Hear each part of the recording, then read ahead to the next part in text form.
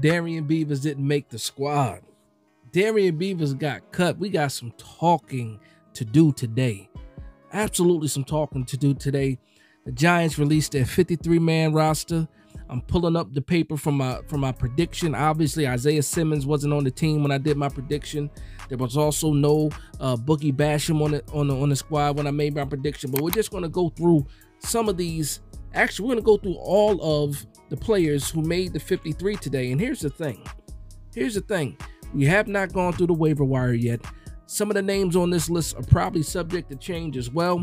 But man, I'm upset a little bit. Not a lot of bit. Maybe a lot of bit. Maybe I'm upset more than I should be, because it's just one name on this list that has me scratching my...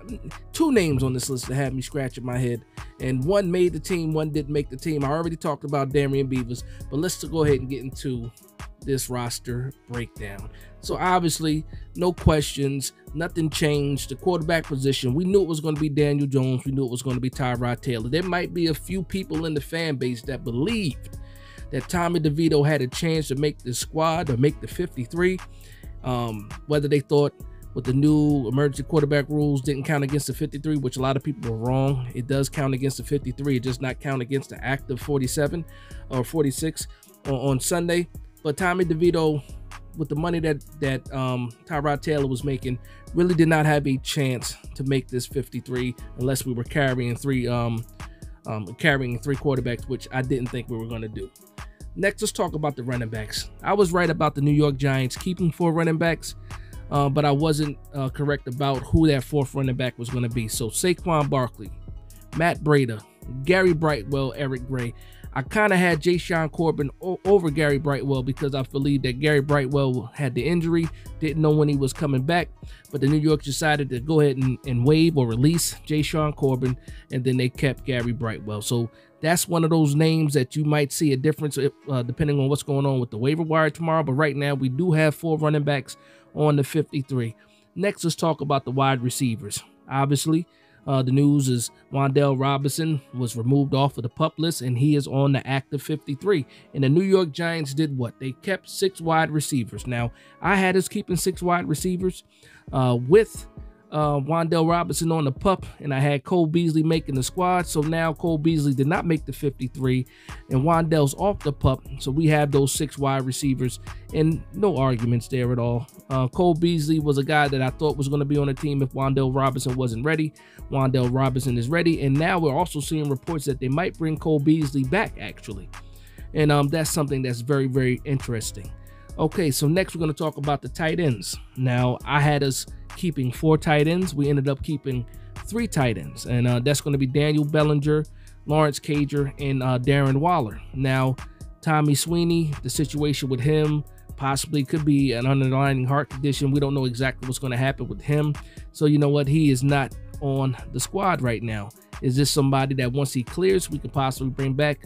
Possibly, but right now we're dealing with just the 3 tight ends: Daniel Bellinger, Lawrence Cager, and Darren Waller. And there were some reports that the Giants are looking for that more of a traditional type tight end to add to the tight end room because we have the injuries, both to Chris Myrick and Tommy Sweeney. And now we're looking for actually a 4th tight end to add, to this roster. Now, here's another section where I kind of had some issues with, and that was on the offensive line. So the starters are who the starters are. We knew it was going to be Andrew Thomas, Ben Bredesen, John Michael Schmitz. We knew it was going to be Mark Lewinsky. We knew it was going to be Evan Neal. Now, there's a couple surprises on this list. One's not a surprise because it's a necessity. That first name is going to be Matt Peart. Matt Peart ended up being the swing tackle. I think it's by default. We don't have a better option for a swing tackle.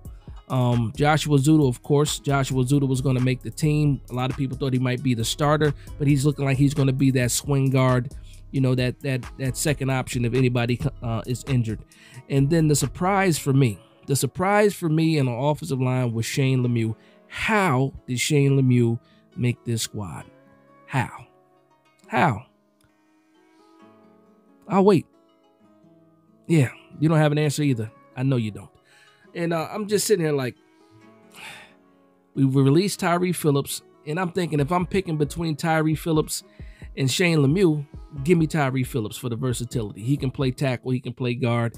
You know, give me Tyree Phillips. But no, we didn't do that. We did keep Marcus McKeithen, which I absolutely thought we should keep him because he shows a lot of promise. And even though he's coming back off of the ACL, he did have some good quality snaps in that third preseason game. Now, we're going to switch it over to the defensive side. Actually, let's just talk about special teams. Graham Gano, Jamie Gillen, Casey Crater. We already knew what it was going to be. That's, you know, special teams was locked in months and months and months ago. We already knew who that was going to be. Let's talk about this linebacker room. Now, like I opened up in the beginning of this video, I'm upset that Darian Beavers didn't make the squad. Like last year, it was Quincy Roche that surprised me. This year is Darian Beavers. Like, these are guys that I thought were locks for the linebacker room. Maybe not starters fighting for a starting spot, this being Darian Beavers. And then, you know, you pick up Isaiah Simmons, and then we really don't know how healthy Darian Beavers is. And then even with that being said, I thought that he was still going to make this 53. We decide to waive him. He has to go through waivers, and I'm praying and hoping and praying that Darian Beavers, for my sake as a New York Giants fan, comes back to the New York Giants on the practice squad. Or if we're able to somehow get him on a public, I don't know, but somehow I need Darian Beavers in Big Blue, and I'm not sure and won't be sure till tomorrow if that's going to happen or not. So I'm waiting on that. Another surprise for me was releasing Timon Fox. I thought Timon Fox had a lot of upside, showed some good reps as far as a depth piece for the New York Giants. Now, we did just trade for Boogie Basham from the Buffalo Bills, and you know, that's fine. He's not here yet, and I understand that. But to me, still, when I'm looking at some of the names on this list, I'm looking at a guy like Cam Brown, who really didn't play that much, dealt with the injury, is injured right now, as far as I know, still making the 53. That's a head scratcher to me. Carter Coughlin, been a fan of Carter Coughlin. Think he gives you way more than what Cam Brown can give you on the defensive side, and also is better on special teams.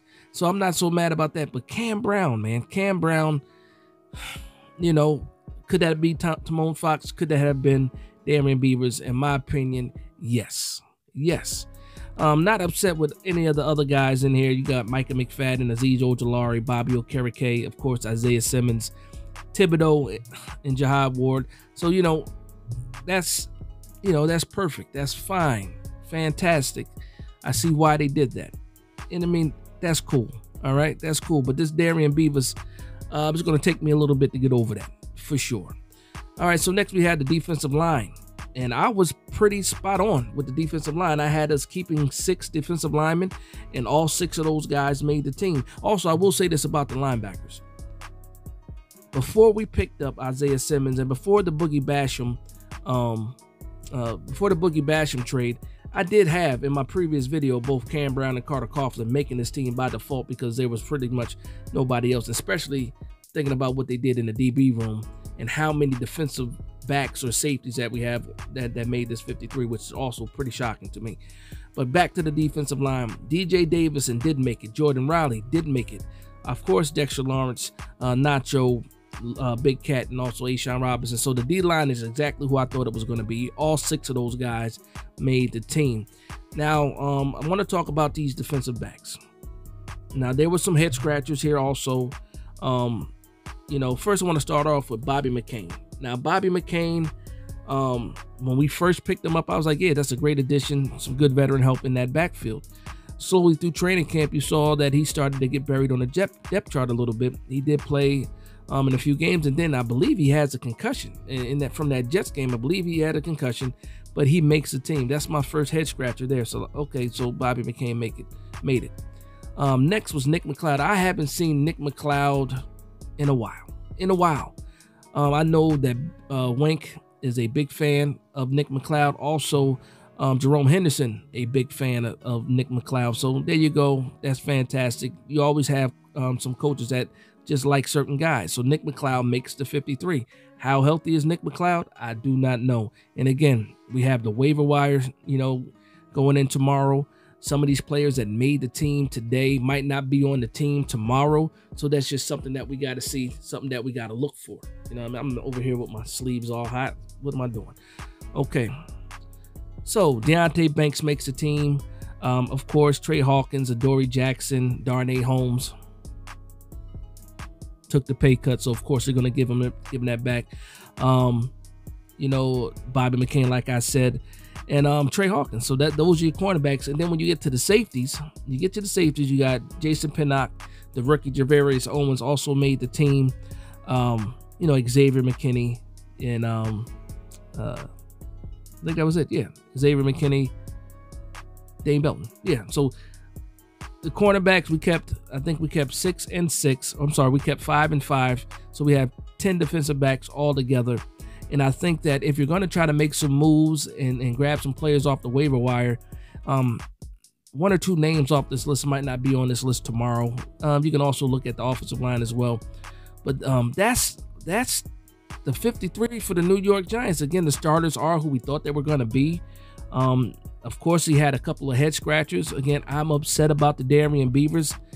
Is that something I'm just going to have to survive and live with? Absolutely. I mean, at the end of the day, I'm a New York Giants fan. I'm just saying, for what I thought was going to happen, that's probably going to be the most surprising move for me, is Darian Beavers possibly not being a Giant at all this year. Something that I really didn't expect at all. And here's the thing, if he needs more time to heal coming off of that ACL, you know, more power to him. If it's in God's plan for him to you know, sit on the practice squad and come back, hopefully he can do that as a New York Giant. And I'm ready whenever Darian Beavers is ready, of course. But if he gets picked up by another team, salute to you, and best of luck if that happens to you. But again, I'm not jealous, I'm selfish.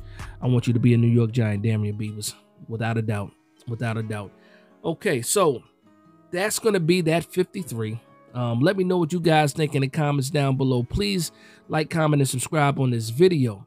And I can't wait to see some of these reactions, man. Also, I cannot wait to see who could possibly make the practice squad. Like, I'm thinking about Baldonado. I'm thinking about Timon Fox, Darian Beavers, of course. I'm thinking about the cornerback, Aruwariye. Could he possibly make the practice squad? Thinking about some of those offensive linemen, like Tyree Phillips, or maybe Harlow possibly making. And Tommy DeVito, of course, and man, hopefully Jay Sean Corbin. We'll see what happens, man. This is probably going to be one of the most intriguing practice squad rosters too, to go along with this 53-man roster. And again, I can't wait for the season to start.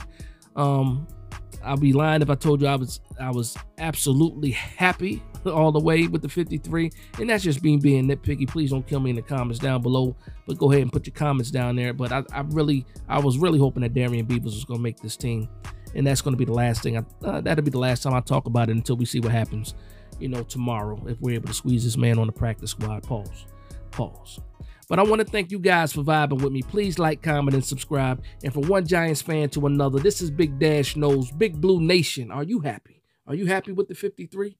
Let me know in the comments down below. Let's go.